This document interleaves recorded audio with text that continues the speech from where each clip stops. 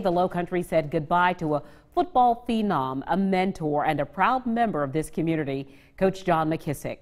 Coach McKissick is the winningest coach at any level in football, and he will be missed by all who knew him. We want to go live to News 2's Brendan Clark, who's been covering the funeral service all day. Brendan, we know that you had a close connection with Coach McKissick, as did so many people in this community. Yeah, Carolyn, I'm going to miss him. Straight and simple. I've known him for the 24 years I've been here, and he will be missed. Heck, I went to every first day of practice he ever had. Always saw him at Sertoma. Always talked to him during football games. And yes, he may be the all-time winningest coach in football at any level, which is amazing in itself. But to the hundreds of people who came in here to say their final goodbyes to Coach McKissick, they know that his coaching taught life lessons.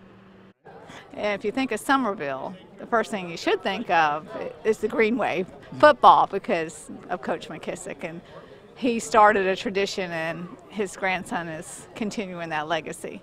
You don't have to be a former player to know how much John McKissick meant to Somerville and the people who knew him. The memories being shared today is evidence of that. A lot of us young guys have stood on the shoulders of his greatness to build our own programs, and that was one of my first goals when I got the head job at Stratford in '85, was to find a way to beat John McKissick, the legend, and he improved everybody's program because of his success he had over the years. As you know, he's been such an inspiration to so many people, certainly coaches. You know, when I came down here in 2002, you know, Coach McKissick was like, you know, he was it. The numbers are staggering: 621 wins and 10 state titles over a 62-year coaching career. But friends today say his success on the field doesn't tell the entire story.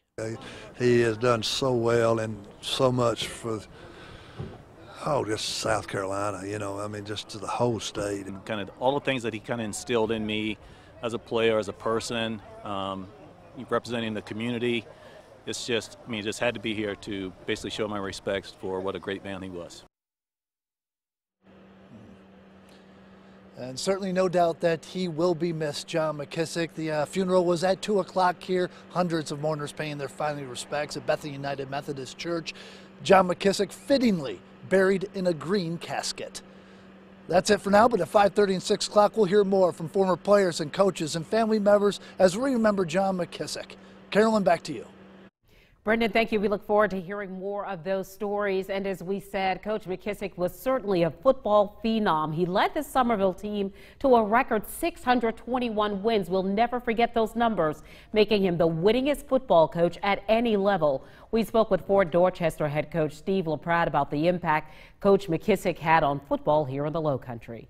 Last football game he coached in was against me, you know, which, looking back, you know, I mean, I don't know. I don't think I beat Coach but 2 or 3 times, but you know, it was an honor because you knew you'd kind of to beat one of his teams. You had to play some football. In 2014, Coach McKissick's grandson Joe Cole took over the head coach position at Somerville High School.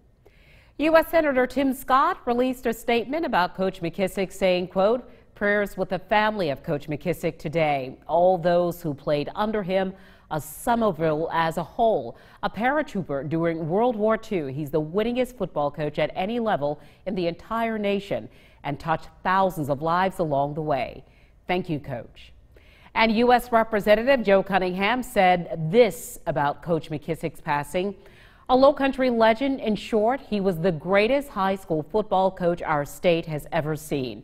Let us all say a prayer for Coach McKissick's family and every student he coached and mentored over his 62 years at Somerville High School."